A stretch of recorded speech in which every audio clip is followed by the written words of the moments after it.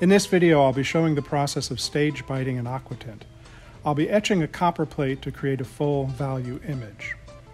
Here we see the value stages that we'll be using to make the image. This example plate has been submerged in the acid 3 times, once for 2 minutes, once for 4 minutes, and once for 8 minutes, meaning that the total time it's been in the acid is 14 minutes, and this achieves a nice rich black. To prepare the copper plate, we cut it to size, file the edges, polish the surface, and then degrease the surface. The rosin box contains a fine rosin powder. I start by agitating or stirring up the fine dust particles in the box.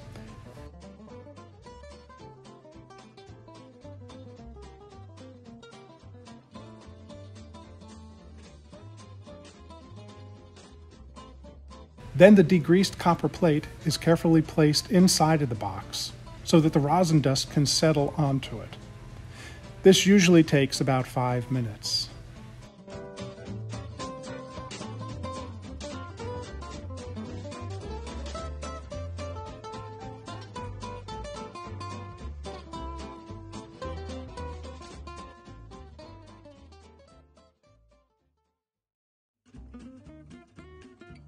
If we look straight down at the plate surface, it still appears copper-colored, but when we sight it from a low angle, it appears brown or rosin-colored. We can slide the plate to the side to compare the rosin buildup to the white background of the backing board. The rosin is then melted onto the plate surface with a propane torch.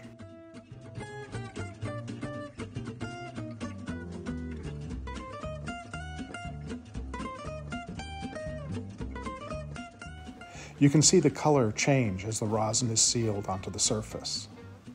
The rosin will act as a resist to the acid, creating value tones, much as a halftone screen would. Here you can see the fine grit of the rosin on the copper plate. This texture creates a wonderful drawing surface. The image I will be drawing is a scene from The Godfather by Mario Puzo. It depicts the famous moment in a restaurant where Michael Corleone, having retrieved a handgun from a restroom, kills mob boss Virgil Salazzo and police captain Mark McCluskey. I begin by drawing compositional value studies. Then, when happy with one, I scale the image to size and transfer the outline to the plate surface. The manner of drawing in aquatint etching can seem confusing at first, but becomes intuitive with practice. Not only must your design be drawn in the mirror image so that it'll print in the proper orientation, but it's also drawn in the negative. So we have to flip the image before transferring an outline to the plate. The drawing materials are applied on top of the rosin and can be anything that is waterproof and resists acid. I will use lithography crayons, Sharpie paint pens, and a tar-like black substance called asphaltum. Stage 1. This is the way the plate appears when it goes in the acid for the first time. The pink areas are totally blocked by Sharpie paint pen and will remain white in the final image. The areas that appear black are partially protected from the acid, depending on the amount of coverage. Stage 2. I continue drawing, increasing the buildup of acid-resistant materials. On this stage, I have used a blue Sharpie paint pen. The color changes of the pen won't affect the plate differently, but they do help me to keep track of each stage. Stage 3. Again, at this stage, I keep drawing shaded areas, but now I'm using the black asphaltum for a total stop out, and this time a red Sharpie paint pen. The only areas still getting dark are where you can see the copper. We're now in the dark gray stage of the stage biting. Stage 4. Finally, using more crayon, asphaltum, and this time a green paint pen, this will be the last time in the acid. Where you still see copper, the image will be black. Here I am taking the plate out of the acid after the final stage bite. The total time in the ferric chloride was about 30 minutes, with each bite being longer than the previous one. Again, you can see the different colors indicating the different stages of biting. The plate is thoroughly rinsed with water to clean off the acid. Next, I will take the copper plate over to my inking area and clean off the drawing materials and rosin to see what I've created. I am using mineral spirits to take off the crayons and asphaltum, and then denatured alcohol to clean off the Sharpie paint pens and the rosin. So I will have to go back and forth with the solvents until all I see is the clean copper plate, now holding the image I've created. This can be a rather magical moment in the creative process, for as much as I can plan and anticipate the final image, and no matter how many etchings I have made, each plate will always hold surprises. To see the final result all at once, after days, weeks, and sometimes even months of work, feels like it's coming from some other power or place. Not to overstate it, but this can feel like a very spiritual moment.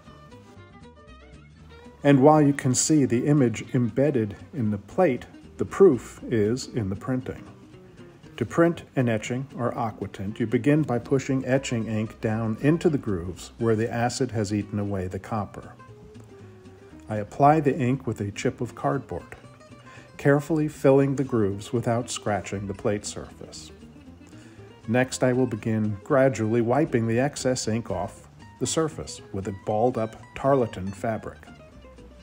The open mesh of this fabric allows it to pick up and hold the excess ink.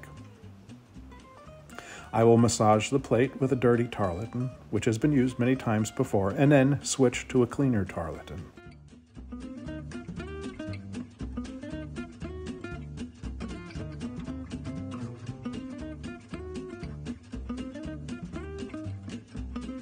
At this time, I can really see the richness of the drawing and my image in the positive for the very first time.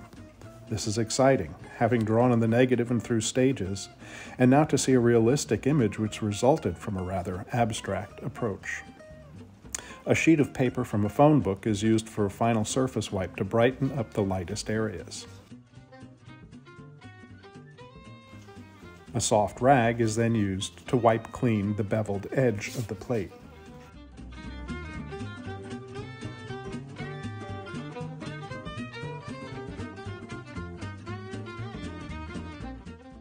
Now ready for printing, the inked plate is transferred over to the etching press.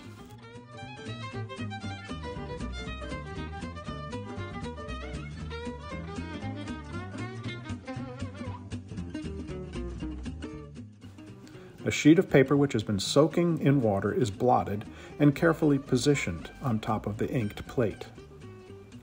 3 blankets are then positioned on top of the paper. These blankets will help to soften and distribute the tons of downward pressure from the press's upper roller so that the dampened paper will be pushed down into the plate and pick up every bit of ink. When the blankets are pulled back, you can see the embossment made by the beveled edge of the copper plate. This embossing is a telltale sign that differentiates an etching or intaglio print from other printing techniques. And then we get to see the printed image. My goal is to have it fully resolved on first printing, but the plate can be reworked either to lighten or darken an area as needed. Etchings have a unique look, an appearance that I have always personally responded to. Whether it's a Rembrandt or a Goya or a Martin Lewis etching, they always stand out to me. Etching is a unique drawing method. The process of stage biting builds a richness and depth that is distinctive. And while learning the process can take time and effort, the etching plate can be printed up to 100 times without deteriorating. Each print represents a separate inking, a separate wiping, and a separate running through the press, and each resulting print is considered an original work of art.